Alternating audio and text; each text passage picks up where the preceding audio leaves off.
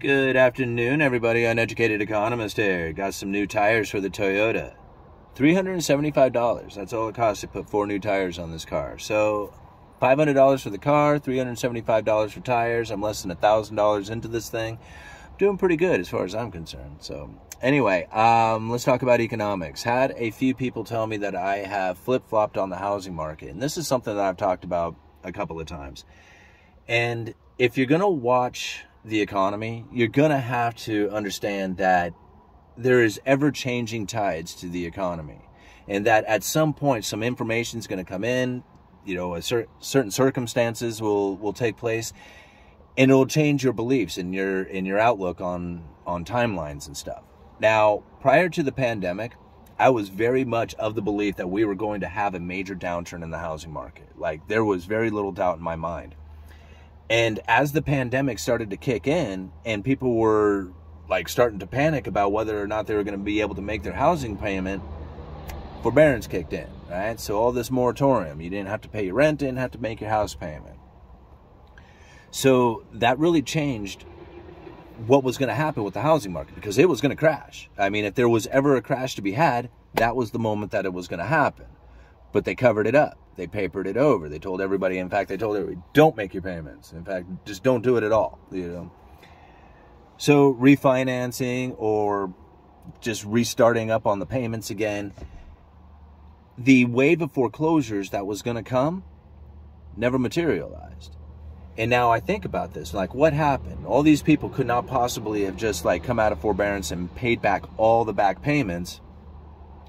Did everybody just refinance? Did they restructure their loans?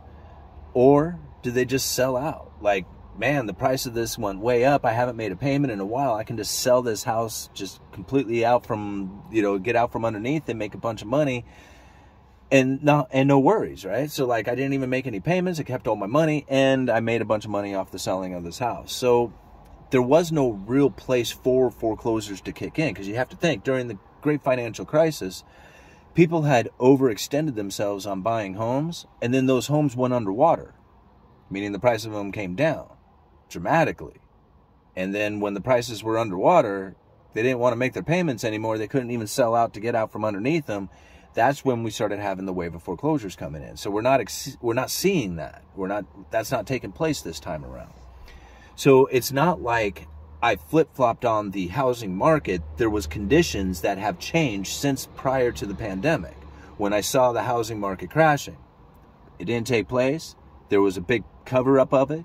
They pretty much told anybody who was going to get foreclosed on that they're not going to be foreclosed on, and they fixed the problem, restructured everybody's loans, and prevented that wave of foreclosure from taking place. Okay. So now that we understand why it is that we didn't see the wave of foreclosures, let's think about what the Federal Reserve is doing in raising of the interest rates, because this is going to be a very interesting proposition to kind of try and understand. Because if the interest rates go up, there's going to be less homes being sold because people won't be able to make the payments. Now, this is something to think about. If there's less homes being sold, then there's less mortgages being written. And if there's less homes being refinanced, because the interest rates have gone up, there's less mortgages being written. And if there's less mortgages being written, there's less mortgage-backed securities being made. And if there's less mortgage-backed securities being made, the Federal Reserve is the only one really providing into the market mortgage-backed securities as they unwind their balance sheet. So we have to think about that for just a minute. During this whole quantitative easing and the dropping of interest rates and everybody running out there and refinancing their homes because they were able to get this super cheap interest rate, or they were buying homes because they were trying to get out of the city and moving out to the country, this produced a lot of mortgage-backed securities for the Federal Reserve to buy. So you think about it. When somebody refinances their home, that is the destruction of the original loan and reestablishing of a new loan. So when that happens, that pretty much takes it away from the mortgage-backed security, reestablishes another mortgage-backed security for the Federal Reserve to purchase. So this provided a lot of mortgage-backed securities for the Federal Reserve to purchase on this revolving basis, keeping the interest rates on mortgages low. Does all that kind of make sense? Federal Reserve says, hey, we're going to be buying a lot of mortgage-backed securities. That drops the interest rates as people, including investors, everybody out there tries to front run the Federal Reserve by getting into this market, because the value of mortgage-backed securities, like any other bond, as the yields go down, the prices go up. So as they were dropping the interest rates, the value of these mortgage-backed securities were going up, and everybody was trying to pour into them, knowing that the Federal Reserve was going to be a buyer of these things. But now they're backing out, and everybody's saying, whoa, as they back out, the Federal Reserve is going to be unwinding that balance sheet, all those mortgage-backed securities. And as they do this, it's going to cause the interest rates to absolutely go through the roof and the price of these bonds to come down. The only thing is that there's not enough of these things being produced right now, because there's less mortgages being refinanced and less mortgages being written. So this gives the Fed that ability to unwind their balance sheet. You see, like, yeah, the interest rates are going to go up, but it's not going to be the skyrocketing of interest rates, because there's not nearly as many mortgage-backed securities out there. And there, believe it or not, there are investors out there who do want to buy these somewhat safe and secure assets. Now, I wouldn't necessarily call a mortgage-backed security a safe and secure asset, but when you think about it, for the most part, people generally make their mortgage payment. And if they make their mortgage payment, it generally makes these mortgage-backed securities a fairly safe investment, so long as people continue to make those mortgage payments. So that's the major concern, is that if we have a downturn in the economy and we go into a recession, which there's very little doubt in my mind when you have so many people who are talking about it and you see it all over the news, and you got like, never mind. When you get so much talk about a recession, it's almost like a self-fulfilling prophecy, and that that the people will pretty much make it occur simply by just behaving in a way that they feel that the recession is coming, and so therefore it causes a recession to happen. It's very much like inflation expectations. You know, if you have this inflation expectation, everybody starts reacting like there's going to be an inflation coming into the future.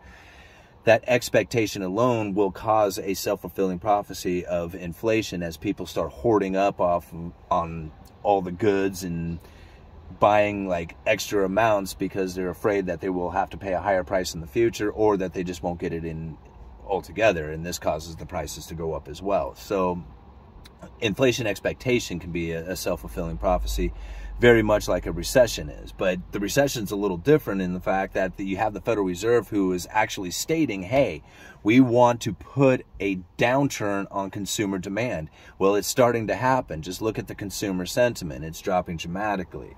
Now, I had a feeling that we would see the price inflation not go up. That was wrong. The price inflation continued to go up, at least as of the last report.